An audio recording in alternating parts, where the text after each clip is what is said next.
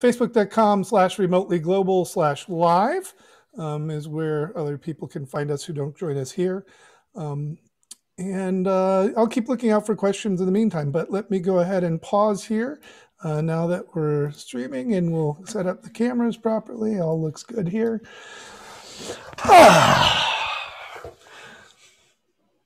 Good morning, good afternoon, good evening, wherever you might be in this great world of ours. I'm very grateful you've decided to join us and talk to us a little bit here today about sociocracy, remote work, and distributed organizations. And actually, it's going to be a much broader topic than that, because today I'm actually joined by Monika. Oh gosh, I didn't get the correct pronunciation in advance. I should. Megyesi? How close am I? Megyesi. Okay, thank you so much, Monika and John Buck. And they're the co-founders of Governance Alive, based in Washington, D.C. John and Monika are both sociocracy facilitators, trainers, and consultants, optimizing systems that are truly alive and drawing upon social technologies like Agile, Theory U, Imago, I got to talk to you about that, somatic education, and integral learning. So very deep set of experience around what I think of as humanity sciences in many ways, but also getting deep into what we've been talking about around collaborative productivity. But beyond that, Monika is a certified mediator, world citizen. She speaks 5 languages and holds an MS in conflict management, something else I definitely want to talk about, because as we get into decision making, conflict often is at the heart, or actually maybe not at the heart, but at the edges of preventing our collaboration and our decision making through that conflict when we get too much of it and we don't know how to manage it. So quite excited about that. And of course, you've probably seen John Buck's TEDx speech from University of Maryland. He's also the author of We the People, Consenting to a Deeper Democracy. Consent's a really important word, so pay attention to that as we go through this. Consenting to Deeper Democracy, Bossa Nova, company-wide agility with beyond budgeting, open space, and sociocracy. 2 topics that I'm very familiar with and really excited to talk about and learn about sociocracy some more. And you're also now working on a new book, Governance from Below, Can Children Lead the Way? Gosh, this is so much fascinating stuff. I'm almost kicking myself that I didn't know about you guys until Jess reached out a couple of weeks ago. Thank you so much for reaching out and taking the time to chat with me, and welcome to our remotely live stream series. It is a pleasure to be here with you and everybody else listening. Absolutely. Looking forward to the conversation. Thank you so much. There's so much to talk about here, and this is one of these topics where I end up getting lost in, because we're having to move between, that 30,000-foot view down to the interpersonal quite a bit through the conversation. But before we get into the actual applications of sociocracy, I'd just love for you to explain, kind of from your point of view, what is sociocracy and what is its role in society? You want to take that, Monika? No, I'll let you take the lead on this one. All right. So sociocracy is one of the many ocracies. It means rule by the people who have a social relationship. And that's as opposed to like democracy, which is ruled by not the socios, but the demos, which is a Greek word meaning the general mass of people, as opposed to an autocracy, which is the way most businesses run today, and a few countries, and the oligarchies and all sorts of stuff. So it's very specifically about people who know each other, governing together. So is this somewhat related, or is it perhaps some of the basis around the thinking around liquid democracy? Yeah, liquid democracy is democracy that doesn't get hung up on things like majority voting and stuff. It's basically, I think, reaching for the same thing. So same intentional decentralized decision making is reaching toward the same thing, which is we the people ruling. Okay. One way to think about sociocracy is as a tool or as a social technology that solves problems of coordination. And here we are not only talking about coordinating work and activities, but coordinating through level of abstraction, involvement from the level of the individual to the level where individuals create a higher level organism that kind of has its own life and consciousness. Yeah, I've always looked at organizations as a method of facilitating people coming together, and coordinating is another good word about this, to create value. And that always works when the people are aligned with common purpose, objectives, and interests. And it also relies upon a common framework. But what we've seen over time is that the majority of the collaborative frameworks that organizations are using today are either based on ad hoc, kind of what emerges and kind of the foundation of the founders, or it's based on the limitations and opportunities presented by technology systems. In what cases are you seeing organizational leaders looking to get rid of that kind of mess of just what happened and be more intentional about coming to look at something like sociocracy to help govern the business as opposed to govern, the neighborhood or broader elements of society? I can relate to a large commercial chain. I'm trying not to say the name Understood. of it. Yes. That I was asked to make a presentation at one time. This is a company with thousands, tens of thousands of people. And it was more agile based. I was there with my agile hat on. But I noticed going into the cafeteria that they had a very nice statement about the purpose of the organization. So later on that day, when I was doing my session, I said, can anybody tell me what was on the door to that cafeteria? And nobody could. It's like, it was nice vision, nice thing, but it wasn't real. And so I think that our alignment and purpose needs to come from the bottom rather than the vision of the founders. And if the founders start it, they need to find a way, which we can show you how to do sociocratically, as well as with other technologies like open space. It's a really powerful tool to articulate it together so that it's really ours and not something that, hey, we got hired, and by the way, here's your belief system now that we hired you. One of the things that hit me early, I was very fortunate to learn some facilitation through the Berkana Institute and a few others over the years. And as I looked into that, one of the things that really struck me was that there are certain situations that call for a certain technique or technology or protocol, and started trying to map to that.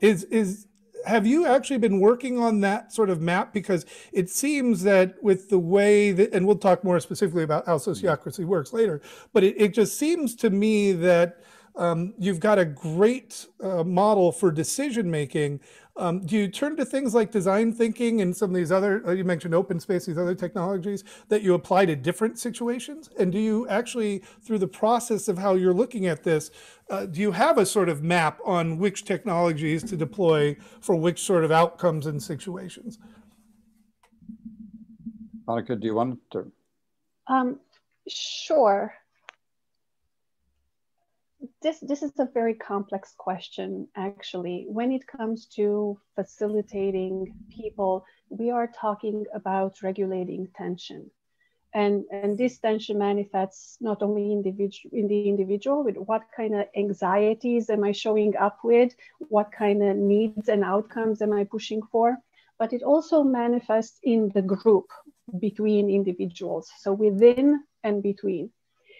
And there are, depending on what shows up in a group dynamic, we are using different technologies. We mentioned imago, design thinking. It very much depends on what is the problem that we are addressing. Are we addressing, let's say, creative problem solving? That's the process that we need. Are we addressing tension that happens within the individual, between the individuals? When you ask for a map, I'm thinking of, do we have a list of this process for that? And in my work, I tend to kind of integrate them in a way that it's simplified and doesn't necessarily pull out the individual processes. But John, I want to invite you to add anything else to this. Yeah, in the company-wide agility with Beyond Budgeting, Open Space, and the Sociocracy book. The acronym is Bossa Nova. We talk about a lot of theoretical frameworks in the first 2/3 of the book. And then in the last third of the book, we say, the reason all those are useful is that really we're dealing with in a complex world, and we have to be probing and experimenting all the time. And that is how we discover what we want to do. And these frameworks can suggest your hypothesis. We encourage everybody to do something that Ralph Stacey, who's a big complexity theorist, calls reflexive inquiry, which is thinking about how you are thinking. What framework am I bringing to this problem or situation that's actually limiting me? What are some suggestions from other things like, oh, is that really true? And being very disciplined about then probing into that and checking. So to say that, oh, we are going to come with a bag of tools and this is what you use, is against the spirit of how you deal with complexity. Deep stuff. And I got a lot, we could spend an hour just talking about this, but I've got a lot of other things to talk to you about, including getting into some techniques and some other elements of this. But I'm looking at it again from the perspective of like adoption. So one of the things, and we talked about this a little before we started recording, that people tend to have resistance to, and that you've kind of just addressed, is the resistance to dogma of doing it this particular way. And as we looked at holacracy and watching that be implemented, a lot of my friends who were advising and implementing holacracy, they didn't implement full holacracy. They didn't go in with the regimen of the orange and teal and all these different levels and all that other stuff. I believe probably for the same reason, because we're dealing with the humanities side of it, and the human psychology isn't always fitting into perfect boxes and able to do this stuff. And it also resists trying to be constrained in that way. And so I guess what I'm leading to here, as we get to that, when we're out advancing sociocracy right now, are you advancing the idea of full adoption, trial adoption? How are you getting people into sociocracy and suggesting for them to look at trialing this or using it within their organizations? Do you want me to take that? And I'll flip it to you, Monika. Okay, so first of all, there's an interesting history on the holacracy. Brian Robertson was a client of mine at one point, and the first year after that was writing about sociocracy, and then he started off at holacracy. I was going, wow, great, he's trying something new. I have lots of really good learning relationships with things like Circle Forward and Sociocracy for All and Sociocracy 3.0 and all that. We trade thoughts and we're learning together. I regret that that's not happened with the holacracy growth. There's not been a supportive development in that.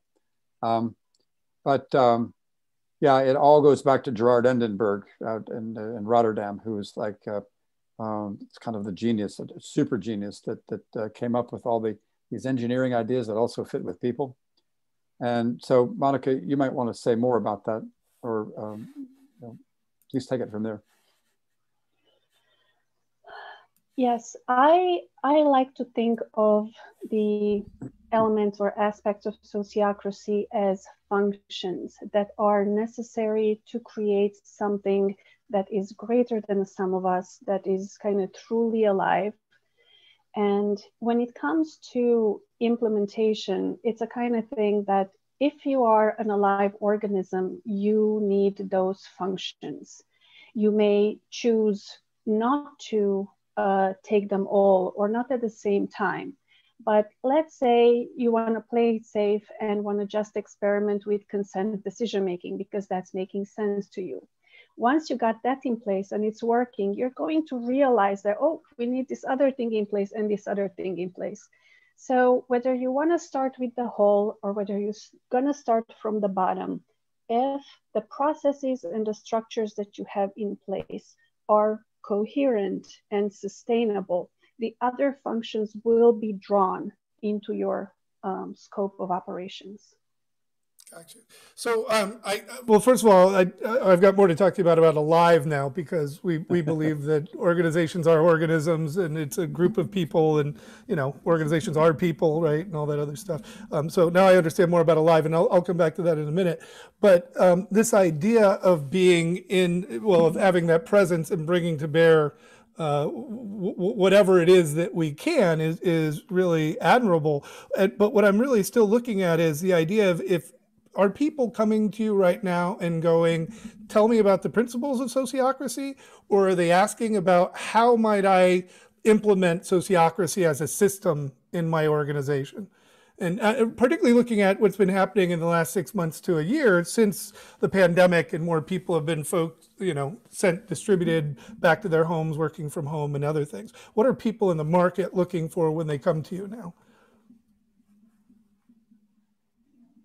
How to be connected, how to be both completely decentralized and out there, but also be connected and work together. And the very few people, well, I would say some people come having thought about it a lot, and they hear about this technology, sociocracy, and beyond budgeting and all that, and they go, click, this is what I've been looking for. Other people will say, we're having trouble with meetings, and we talk and talk and talk, and so it just depends upon what's real for that person. Monika, you got more to add?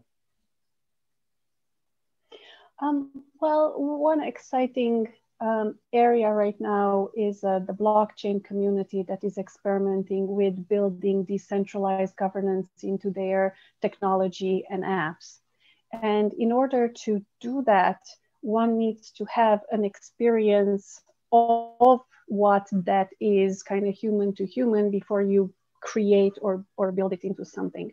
So a lot of questions about how do we make decisions better than majority vote?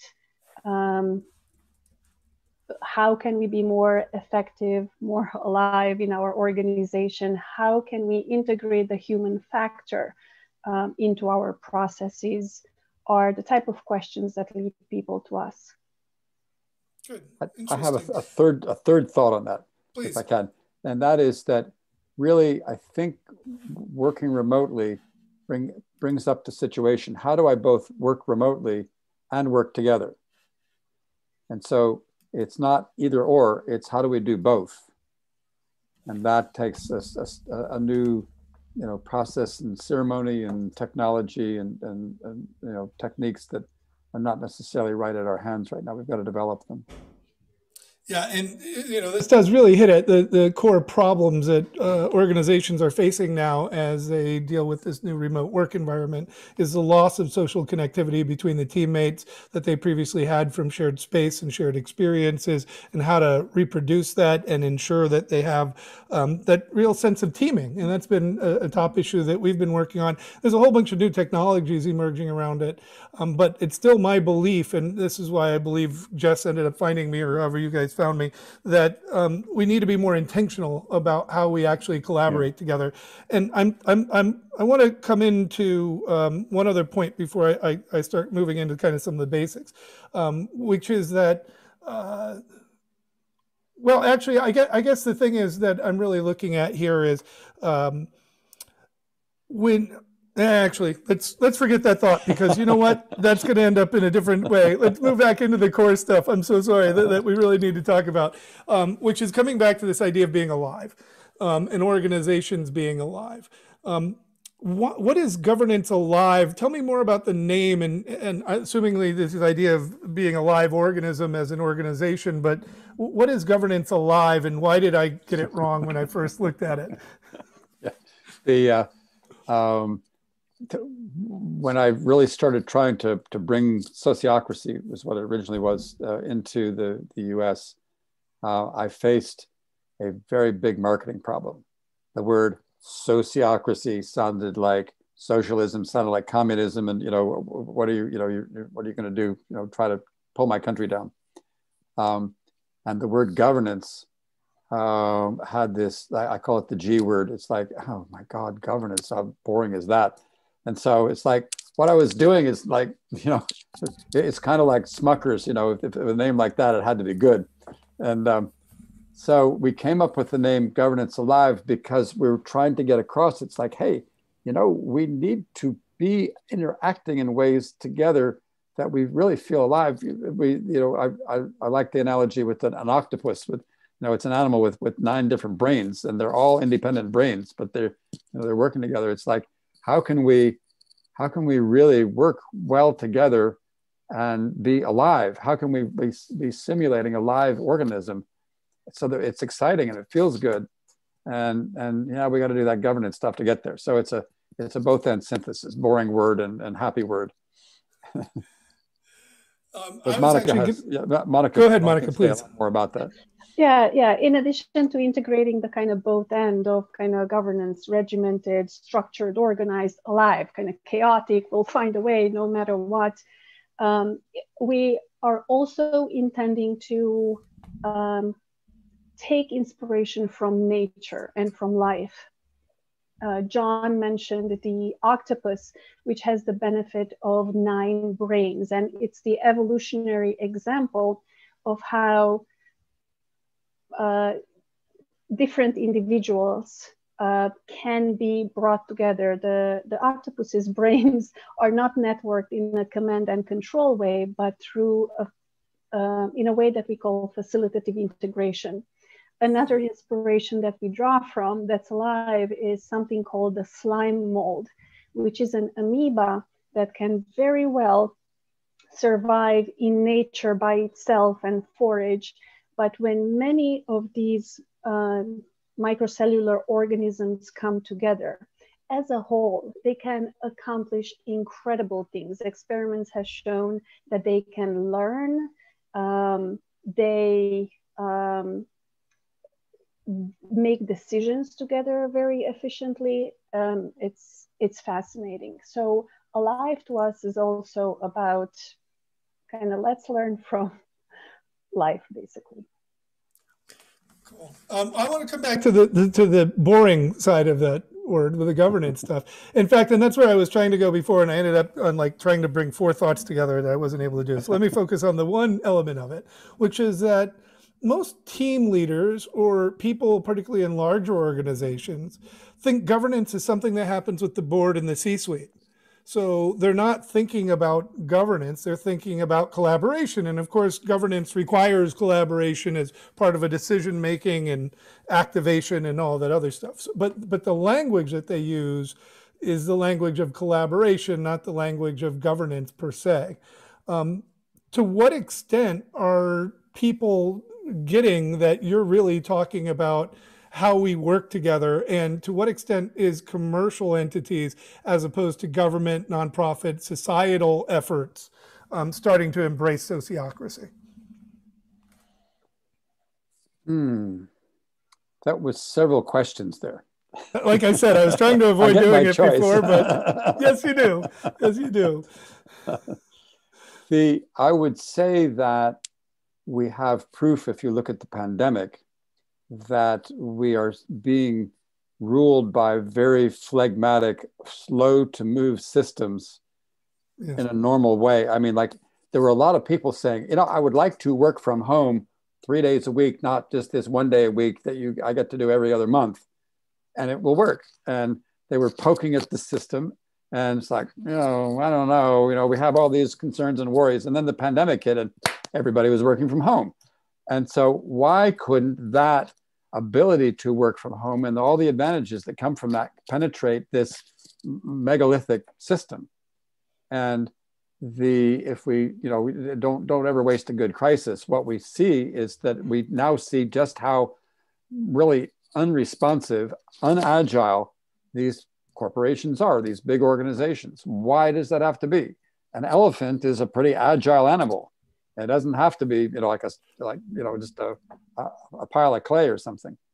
And so there's a interaction that needs to happen that gets these big structures so that they can actually respond to the citizenry that's working for them. And so it although we want to work from home, we still are working in a lot of cases for big corporations, and the big corporations are like you poke them and it's like a bowl of jello. They don't go anywhere. So the sociocracy, it's important to be able to work together on your team, or your work group, or you've got a new company going, and do all that kind of work together. But it's also important to say to the big systems of society, it's like, hey, there's a problem here. And it's really clear that you don't know what you're doing when it comes to listening to the people that are working together as part of that system. And so that's the bigger challenge that we face, that it's become really clear. And I don't know if I answered any of your questions. Maybe one of them, Monika, take it. And obviously, unfortunately, there are definitely examples. In Netherlands, there is a city that has adopted sociocracy, for example, introducing this form of governance into the more social level of interaction. But really, what we are talking about when it comes to governance, we are talking about decision-making and whose decision counts. And when it comes to whose decision counts, we are talking about power. Switching governance systems means rewiring power. And that's quite an endeavor. Existing power systems will show resistance to new ways of working unless it is introduced gradually and in the way that helps them recognize that what is happening here is not loss of power, but gaining power by allowing more voices to provide feedback into the system. Well, that's still scary for all those people who are based in a controlling mindset. And so the resistance is still deep in some organizations, unfortunately. What I've seen over the years is that, when presented with opportunities to improve, people, leaders inside these larger organizations with certain responsibilities are less motivated by opportunities of improvement than they are for solutions to crises. And that when things are painful is when they're willing to look at and consider, okay, how do we do this? And so that's why I think this moment that we're in right now is a really ripe opportunity to look at sociocracy. But it's important to point out, I think, right now to anyone listening that sociocracy isn't this whole big thing. Sociocracy is really this method of gaining consent and including the voices of all the different people. And then you're talking about other things like an agile approach. We're talking about beyond budgeting, which we can talk about later. And we're talking about some of these other principles and methods and social technologies that we apply. So in many ways, what you've been talking about so far isn't just sociocracy, but it's about the social technologies that we can use for optimizing our ability to create value together and do it in such a way that every individual's humanity is respected. Am I getting that right? And to what extent, how would you reflect back kind of what I said in your terminology? In terms of the deeper purpose of like how sociocracy fits in this broader work. Because to me, it seems like just one tool or one arrow in your quiver now of this broader set of tools that you have, correct? Absolutely. And I really, really like what you said in the beginning about whether the motivation for changing systems is to grow and develop curiosity, excitement, or whether it's a crisis and systems are forced to change. And one thing that I'm excited about around sociocracy is that, yes, it does bring consent to the table, but it brings it in a very exciting way. I'm losing my words right now, but it helps a system do that feed forward of like, how can we grow? How can we improve? As opposed to, there is this foresight that it's built into when we use consent from people and a diversity of perspectives. So that got a little bit away from me, John. Is there something that you want to add? If I may just phrase it a little more tighter, because I think I can do that. Sociocracy, it seems, is one tool of many in this broader effort of change management to unleash the power and potential of our humanity in working together in organizations. Do you have another way when you're looking at the whole of your work that you reference it? Or is it that sociocracy has become sort of the tip of the spear or the umbrella through which you talk about all these different disciplines and technologies you're bringing to bear? Sociocracy does have some unique aspects to it, like the double linking and the consent decision making. Those are really like sparklingly new things that Endenburg came up with. And so it's the thing that I think makes the biggest difference the quickest when you start doing it. And so, but sometimes it's better to come in from an agile standpoint, or maybe a large number of people need to make a decision together. So you roll in the open space conference techniques as well as trying to build them into the way people are working every day, like advice process and all that kind of stuff. Everything's, if you're looking at it in spiral dynamics, we're trying to get beyond teal to turquoise. And so there's all that in there, but back really practical. So with the experience with COVID, if you're in a big organization, you can have a conversation with whoever you're able to get to in your management hierarchy and say, hey, we were trying to get to work from home and you wouldn't listen to us until you had to. And there's a bunch of other things that we have to say and you're not listening. Now let's be methodical about this and work together so that our voices really can get there, because we're missing a lot of smarts that we have. And so, and you're not structured to do that. And so that can be a start of a conversation. And there's a bag of tools out there, and let's start the process. We can start just with our team. Let's start some experiments. It can be as radical as let's everybody say what their salary is. None of this secret stuff. And what happens? And there are corporations that have done that, and they end up totally changing their remuneration system and the way they, people get together and they make decisions about, all right, you get this kind of raise this year. We all agree. And so there's all sorts of things that you can do just by saying, how about you practice with us now to do some experiments, because you screwed it up before the company screwed it up, that you wouldn't listen to us. Let's try some listening to us experiments. And it's not just us, but we need you, the manager, in here thinking with us together. That's kind of the spirit of sociocracy. It's the spirit of beyond budgeting.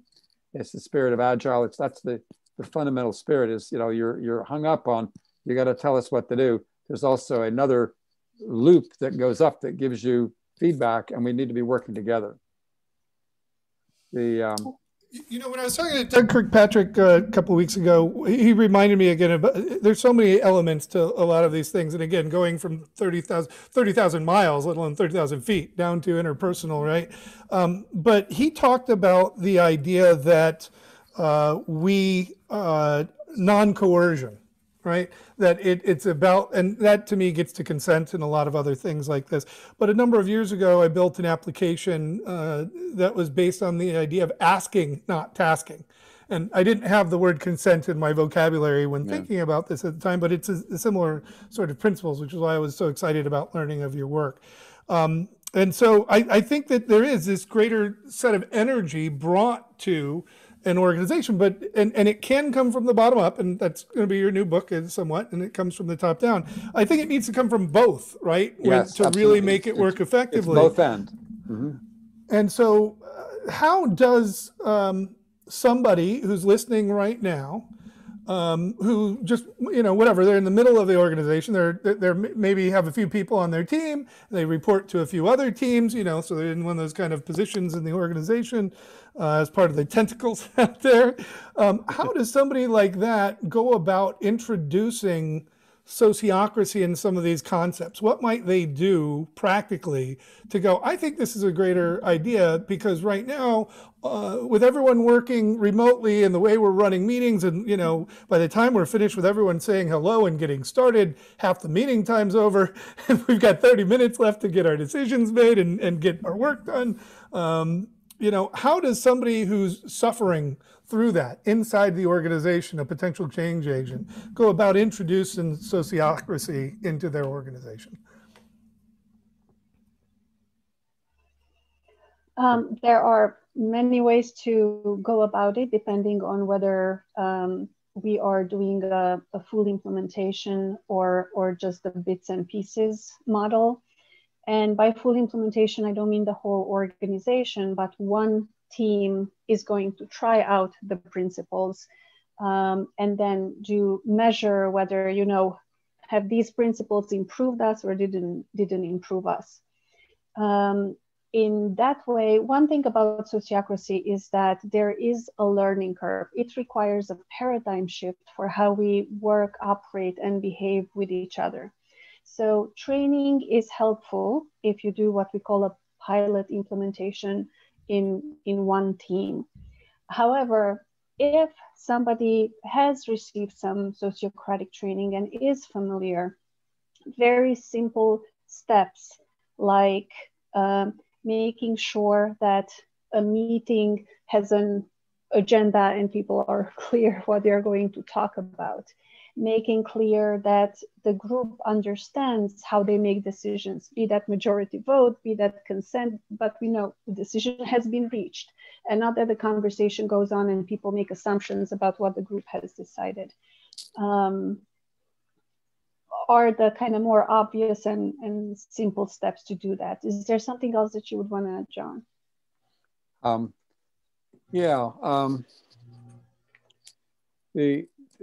It depends upon the organization, of course, but we've got some resources on our website. We've actually even got some beta software that helps automate support for meetings like, timers and minutes and access to documents and all that, so that you could introduce that. And the meeting aspect is one of the simplest ways to get into things that also have structural components. Now, there is a very important distinction between when a group is making a decision about policy together, how we're going to work together, and how it makes a decision about operations. And there's a lot of people out there that are like saying, okay, we're a group of 8 or 9 people, we're starting a company, we have a co-op or something, and we want no managers. And that can cause problems. If you're not clear about when you're making decisions together for policy purposes, where you really need everybody's voice there by consent, and other ones where, hey, we just want to get something done, we're actually going to give one of us the power to be the boss today or this week or on that topic. And the boss then says, okay, I'm going to maybe listen to what you have to say, but what I say goes, and we just go off and we do what I said. And that ability to say, we want you to lead us in this task we have is very empowering and gets things going much quicker, but you can pull it back then. A little known fact is that until 1850s, the men in the US Army elected their officers. They said, we want to say who will lead us into battle. And that disappeared in all the trauma of the Civil War and the big corporations coming in. But that's still very much in the American spirit, is we want to elect our leaders. We need leaders, but we want to be in charge of who they are. So making that distinction between, we all have to be together, kind of like a legislature, and make decisions about our policies, or, hey, let's get things done, you lead us. That dynamic, and trying to experiment with that dynamic, can make a huge difference in terms of the efficiency of the way you're operating. Yeah, and you hit upon this here, is I think in some of the pre-reads as I was looking at this, well, first of all, we haven't even really explained how sociocracy works. So I want you to do that in a minute here, but it seems to me that applying like the core principles for how we get to a decision in terms of facilitating the conversation is really, at the kind of heart of this work, because it requires that mutual respect for everyone in the team, in the room, who matters in the decision. However that team has been formed, which is another issue that's addressed elsewhere in sociocracy, and the approach is also very important, because that needs to be done intentionally and to ensure we're not leaving anyone out. But anyways, why don't we just go and if you could just talk through kind of how decision-making works inside sociocracy, and then I think from describing that, people will see how it might be able to help them run their remote meetings more effectively. Sure. You want to take that, Monika? Yeah. Oh, go ahead, Jeff. All right. There's a number of different kinds of meetings. The two basic ones are meetings, what we call circle meetings, where you get together periodically and decide how you're going to be operating differently, or what you've learned and that kind of thing. And then there's meetings that are operational meetings. If you're talking agile, you can roughly say that, like, the daily stand-up meeting is an operations meeting, and retrospective and then your planning meetings are more policy meetings, because you're deciding together what you're going to do. In agile, the stand-up meetings don't have a particular boss, but they do have the scrum master who goes off and makes sure things are happening. And so that's a different way of doing it. If you have somebody who's in charge of the server, that person is in charge. So they're actually an operations leader. So there's these different roles with different ways power is configured. The new thing about sociocracy is that which enables the voice from below to come up, and that's the circle meeting, because it has everybody together. Literally the operations leader, if you have one, becomes completely equivalent to everybody else, because everybody can raise an objection. And so that's really important. And it's a both end thing. You're flipping between everybody's completely equal, and we are going to organize however that is, other than that, to get things done during the day. And that's very often a traditional hierarchy. It doesn't have to be. And so it's true that there are no managers, and there are managers. It's a both end kind of a thing. It's just depending upon which time of the day it is. And so how does that work remotely? The Weaver software that I mentioned is really helpful when you're operating, having a meeting online. There are some really simple things that you can do just to experiment with this stuff, like having a facilitator, somebody who's running the meeting, who knows what the agenda is and leads people in a round. And that means that you look and see. I don't like to do it on the Zoom screen so much because the pictures hop around. I usually make just a list of people, work off the participants list or whatever, but even that hops around. But you go to each person and you make sure that they get a chance to say what they think about the topic that's up there. And that works magic, because in a lot of meetings, it's the loud voices that come in there and they're fighting for the floor, and the quiet voices like, I really have something to say, but you won't let me in. But if you make sure that everybody is equivalent and speaks about the same amount of time, then you end up with a much more efficient team. That's actually backed up by research. Like Google's Project Aristotle says 2 factors make a good meeting. There's good emotional intelligence, you're like paying attention to each other, and everybody talks about the same amount of time. And those are the only 2 things that correlate with good meetings. So there's many different ways to make sure everybody talks about the same amount of time. But if you get somebody there who's really enforcing that, then it's just going to go better. And those are 2 simple things that you can do. That's awesome, and it is something that more people need to do, on many different levels. I'm wondering, as we start looking at this, so again, as we start talking about decision making, about the management of conflict inside of this, I actually have been working with a conflict styles assessment that we've developed with my friends at Rally Bright. It's based on family theory, so it's probably based on similar stuff that you've done relative to peacekeepers, problem solvers, et cetera. And these different personalities are characteristics that people will bring into conflict relative to their typical behaviors, right? And you mentioned conflict before as an area of study, Monika, and what you've been doing. And I think that's really still one of the core problems, particularly here in the US, that people haven't been taught how to actually have constructive conflict and to have self-awareness, to understand their emotions, and to be able to communicate where their feelings are. So that's led us to actually a focus on a need for people to invest more in knowing thyself or knowing themselves. To what extent are you relying on that sort of self-actualization or achievement of understanding of oneself in order to create a successful implementation of sociocracy? Because as I've seen it over the years, there's a sort of a bell curve distribution, if you will, of people who have attained some really deep sense of self-awareness, and a small number who have none, and the majority who are somewhere in the middle. And it seems like this sort of sociocracy model is relying upon bringing more people into that sort of higher EQ and self-awareness to work. Is that true, or have you found the opposite to be true? Monika, this is your territory, big time. This is one reason why I love sociocracy and consent decision making, because over time, inevitably, the use of the tool will increase the emotional intelligence of the individuals engaging with it and the group overall. The sociocratic, a lot of people use the words consent and consensus interchangeably.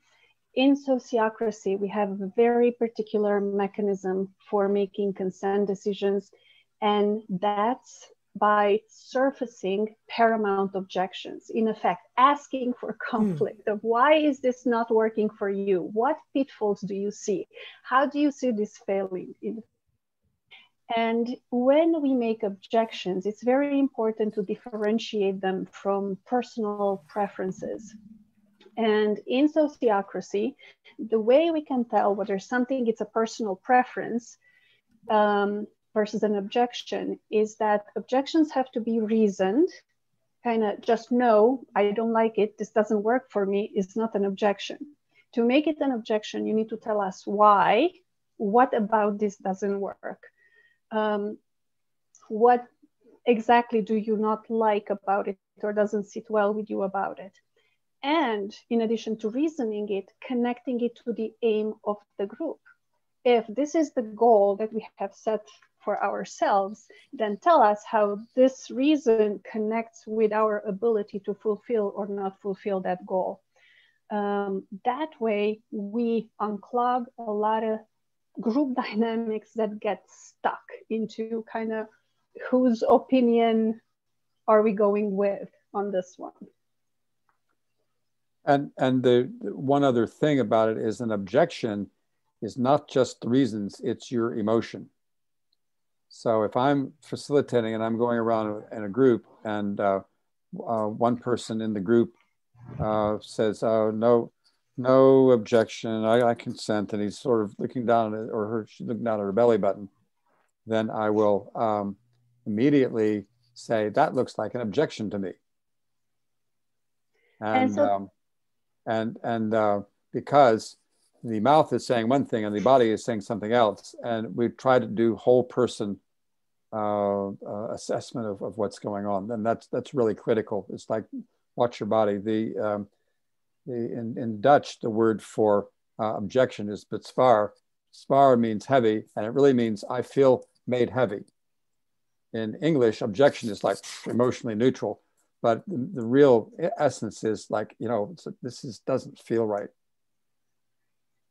And so that's how we use the human factor, the human element, to build emotional intelligence, because we look at the discrepancies between what we say and what we do and point them out. And the more they get pointed out, we become aware. The more we practice them, the more aligned we become, both as an individual and as a group.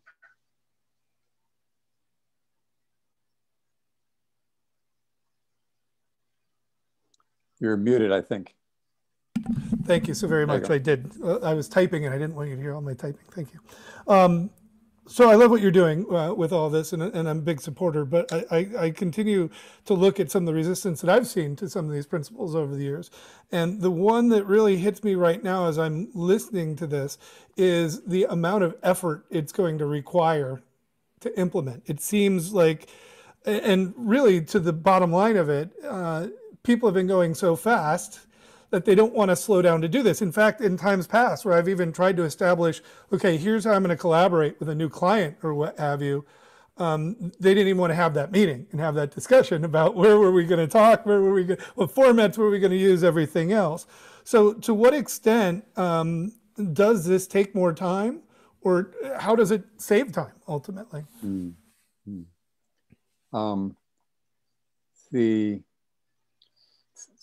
If you've ever been in an athletic team where you're in the flow, it's like, it's just like, it's sort of magic. You're working along, you hit top level performance, and you don't get there without something that builds energy.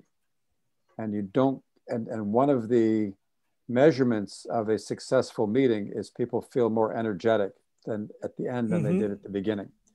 And so and I could go off on all kinds of branches from that, but having a team that feels energized makes all the difference in terms of the performance and the agility and the nimbleness of handling, unusual situations and taking advantage of opportunities. So what it comes down to, as I listen to that, is that there's a fundamental change in the nature of an individual and a team's energy as a result of this, which is such a net positive beyond that it transcends the effort to get to that place, or that it's much greater than the effort and investment of energy that it takes to get there. Is that essentially what you're saying? Right. Monika, and then I have a thought on that too. Yeah, sure. I think that you're kind of nailing this. Governance does cost. It costs time and it costs effort. And the best analogy that I can use is the nervous system and the human body. There is what they call the sympathetic side of the nervous system. That's about go, energy, movement forward, productivity. And then there is the parasympathetic side of the nervous system. That's all about rest, repair. And the body would not function if we were only with the go, go, go. And so the governance piece is pretty much the rest, repair function of a human. So think about what kind of world are we creating if the way we live our lives is kind of go, go, go, caffeine, sleep does not important because I got to get this done. Is that going to be a healthy, balanced future?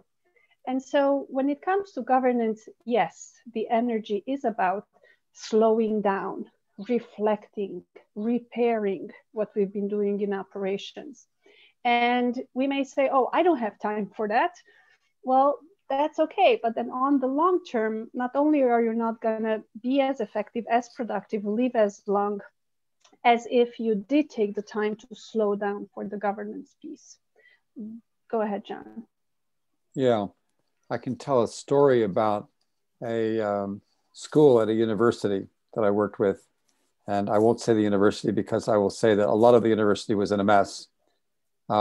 This school, because it had several departments, were also in a mess, but they brought us in and we worked with them and magic began to happen. They started, they added a few departments, they doubled the number of students, while the rest of the university was going down. And so it was well worth the investment they'd made. It's kind of like when you bring in computers, it takes an upfront investment. When you build anything, it takes an upfront investment. But with that built, they were getting, great big grants and all sorts of stuff that had not happened before that. And that I can point to lots of different examples where they made the investment, they did it right, and magic happened. And another example from a big corporate standpoint is that corporation successes tend to be dependent upon a really innovative, excellent CEO. And what happens when that CEO goes away, you have things like the Kodak camera disaster. They got run by the technology. They didn't listen to their workers. What about Kmart or Sears, and you can list this long list of really, apparently General Motors got to be rescued by the US government. And so if you're investing in really top managers and not worrying about having the wisdom of the people, you're going to go up and down. If you've got the innovation coming from the people, you're going to be much steadier, much more innovative, and you're not going to have the ups and downs of like, oh my God, we got that CEO in. I could point to another couple of big companies, like 100,000 people companies that just have been through that cycle. And so if you want to make an investment that will pay off for a long time, then bring in the voice of the people. And I just want to add that there is this concept of go slow to go fast. And John, I really enjoyed your work with the university where they have decided that nobody is allowed to take homework after 5 p.m. And the result, kind of, instead of being less productive, they ended up being more productive and efficient. But they had to deal with that, by saying, this is not working, what do we do? And so they changed their rules. Yeah. I have about 30 other topics to bring up, and we didn't even get into group intelligence, team intelligence to the level that I want, because that's a whole nother area for a whole nother couple of hours. But as we're running out of time here, I wanted to talk a little bit more and just close out in the last couple of minutes about governance alive and about how people engage you. And of course, where to find you, governancealive.com. That's fairly straightforward. But if I'm interested in exploring more sociocracy, how would I go about engaging you, and what sort of services would you provide? We are currently offering free webinars and trainings and certification for sociocratic facilitators as a profession and sociocratic consultants. John has 2 books out there, Bossa Nova, which is about company-wide agility with beyond budgeting, open source, and sociocracy. And We the People is his book that describes the principles and their implementation currently. And I feel like I'm forgetting something. Go ahead, John. Yeah, you can also just get hold of us at contact. If you just want to talk, we can talk to you. So those are all different ways to do it. And there are free resources on our website. The article of Creative Forces of Self-Organization will give people a sense of what this is without reading a whole book. And so are your clients typically senior leadership, or are you starting to see some people, from the rank and file, so to speak, starting to reach out to you and trying to figure out? It's all over the place. It's really unpredictable. It's amazing, but it's unpredictable as to who we start with. Well, one of the great things about this era now is, of course, that everyone is a leader in some capacity. It's just a matter of whether or not they realize it. And more people are waking up to that opportunity. That's why they're becoming change agents. That's why they're introducing concepts like sociocracy and others into their organizations and trying to find ways to trial it. I think just the simple idea, as you laid out earlier, of doing these conversation rounds and making sure that everybody in the meeting has had a chance to give their input is really important. And then I can't emphasize enough, coming back to Monika, what you were talking about earlier, the understanding of what's a personal preference versus a real objection. And how do we actually take a more objective instead of subjective view on this?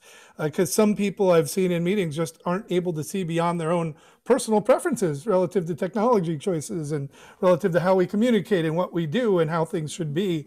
And that's really, again, hard. That's why I think the self-awareness and EQ development and that is really important. But I'm really excited to see that it's not just about the sociocratic method as you're looking at, but it's about understanding these other tools like beyond budgeting, which we didn't even really get to talk about today, but which we will, I hope, at some point in the near future. Any other closing thoughts before we Chris, get wrapped up here? Yeah, one quick closing thought is, if you're wanting to start the conversation about these technologies in your organization, whether it's a co-op or whether it's like a highly structured corporation or whatever, the trick is do it with 2 people.